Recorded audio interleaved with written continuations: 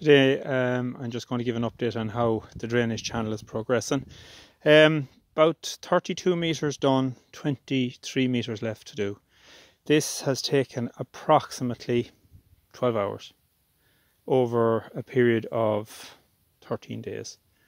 So I really was at my ease. There was no major difficulty. Now we have to deepen the channel from here on out, because as we can see, the water is pooling all along here, and it from this point here it's too shallow, so we have to deepen the last 12 metres, 10 metres, probably take another 4 or 5 inches out, and then all that water will get away.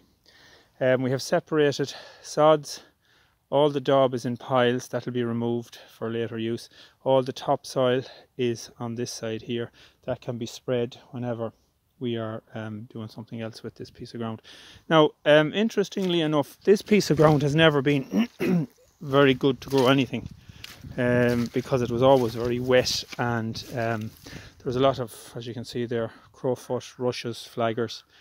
It's dry from about the white post over there, that's dry.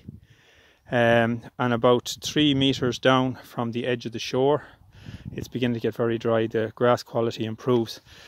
But if we were to take a line across from the gate roughly across the field, you're talking about roughly ½ an acre of ground. Now I'm thinking I may do something with this in the next few years, once I have shored it and mould ploughed it. In preparation for that, what I'm going to do is I'm going to do a bit of dig and drop compost, and the best way to get compost into the soil and getting the soil back working.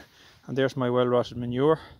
So just dig a hole about 1 foot deep, 1 foot in diameter, throw it in, put the topsoil back on, leave it. And over time, worms, bacteria start to work on that and start to move through the soil and improve the soil. This soil and this land in general badly needs lime. It wasn't limed maybe in 30 or 40 years. I never limed it. My father limed it, but I was very young at the time, I remember. So there's a lot of work to be done on that front, and that would help drainage, because lime flocculates the soil, binds the particles, makes them bigger. Spaces, pore spaces get bigger, and therefore you have a better infiltration. That and compost are the life of soil. So I'm going to continue with this drainage channel. Reckon another 5 days I'll have it done.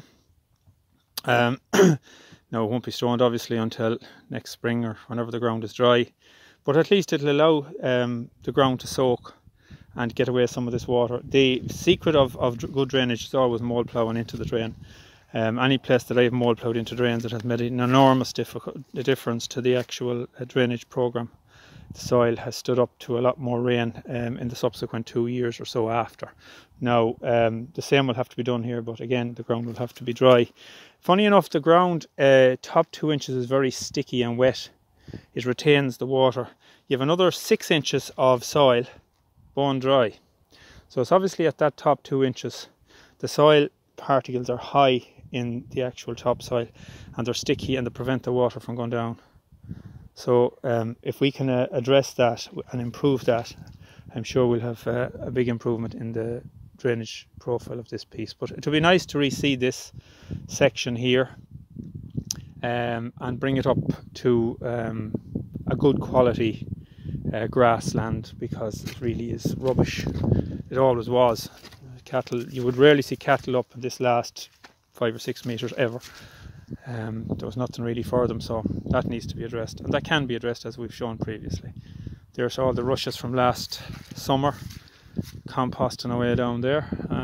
Over time they'll improve the soil as well. So lots to be done, but it's going well, and no major obstacles so far. Here we are now, lots of water filling in. And funny, we did come across a shore. 1981 this land drainage was done, and here we are here. That is the actual shore, and I was amazed that they buried the shore actually under a foot of daub, which sounds crazy. I don't know, I think it goes at an angle across the field over that way somewhere. I'm not sure, but one thing I do know is that when I opened this first, there was a lot of water backfilling, and when I dug the channel into that shore, it disappeared overnight, so it's obviously filtered and well. So I don't want to disturb that too much.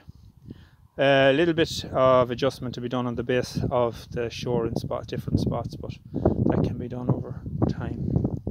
That's it. Good to go.